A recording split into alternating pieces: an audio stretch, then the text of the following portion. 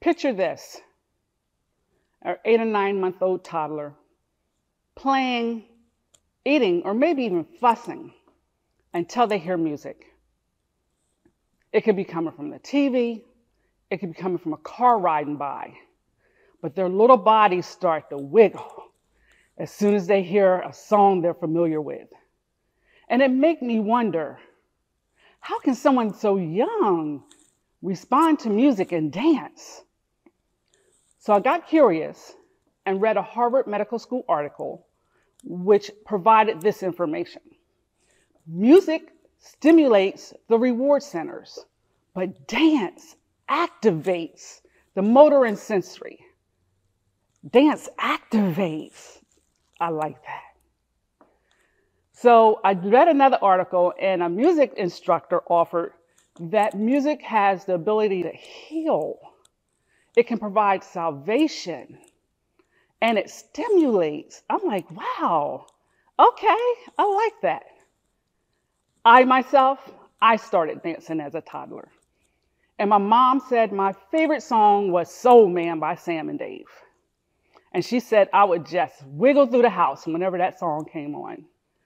I don't remember those days, of course, but she used to remind me of them all the time.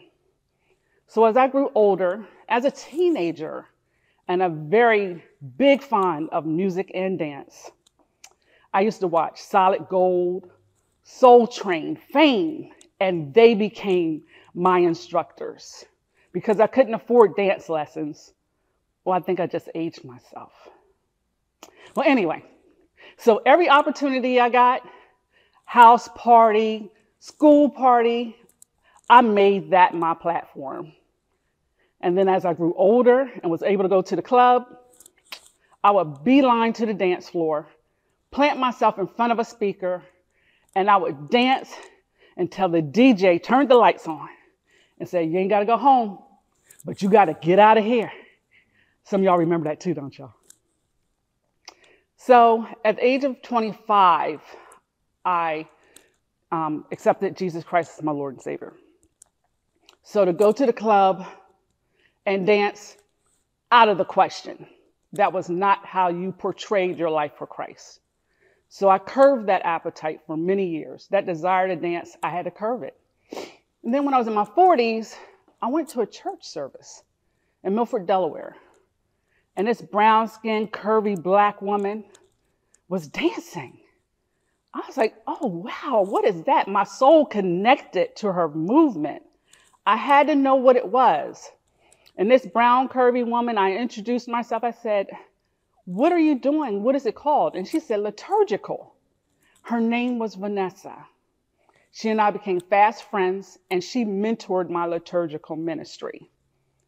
Most liturgical dancers are slender, and some are classically trained. But when Vanessa and I showed up, no one even bothered to ask. Liturgical dance is also known as praise dance or worship dance or sacred dance, and is a form of movement usually performed in a church or worship service.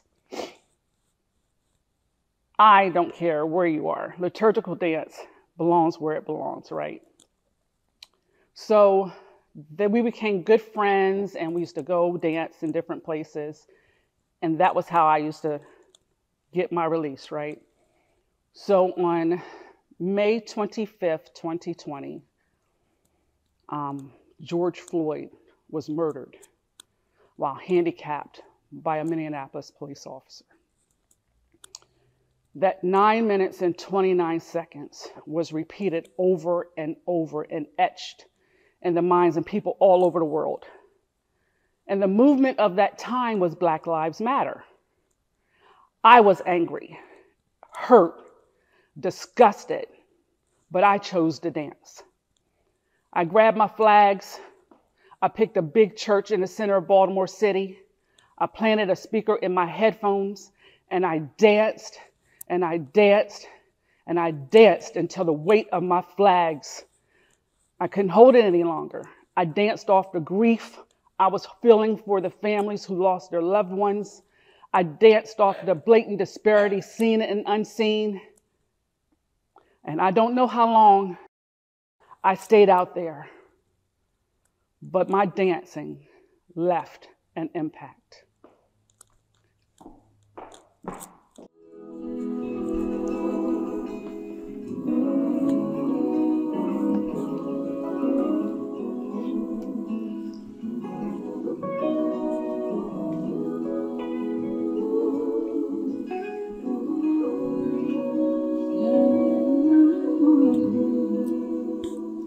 What happens when my safe place becomes a place of danger? When the ones I knew the most were nothing more than strangers. Where do I turn when in the middle of desolation no one knows where to run? And trust no longer within the equation. Trust the man or trust the view. For the Lord, I'm going through the hardest time trying to reach this blessed truth. Once again, the last con life, the biggest worries in my mind, and I just cannot seem to find the solace that's supposed to be found in you.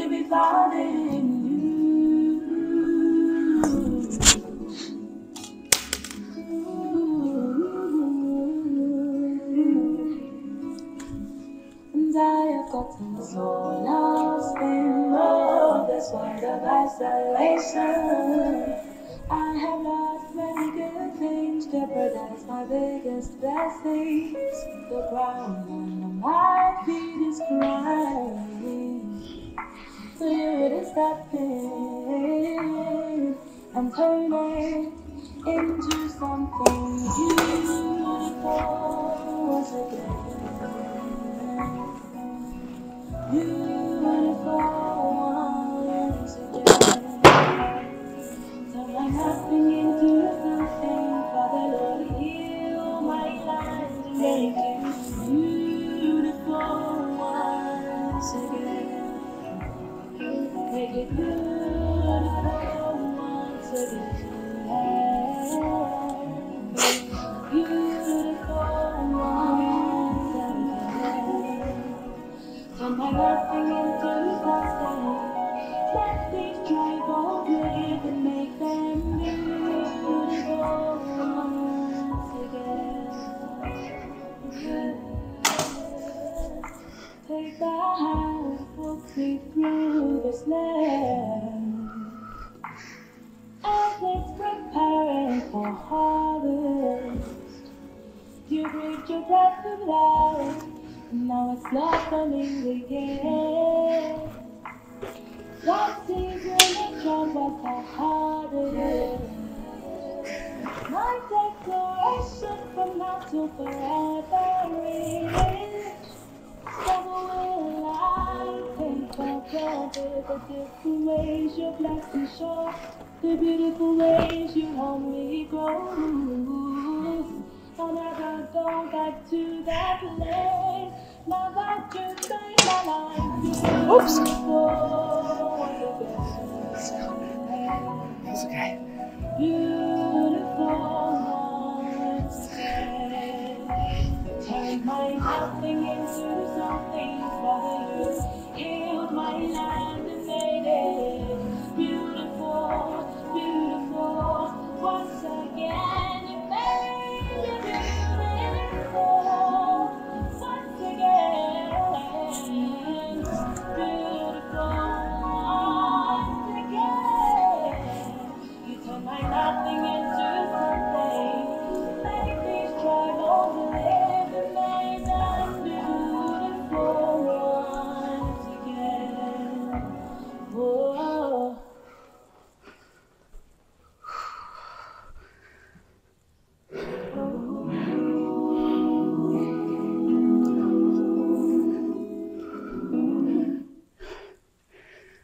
So, I believe that movement in the form of dance is appropriate regardless the location. It should not just be contained within the church walls. It is an opportunity to get connected to the one who can make the change.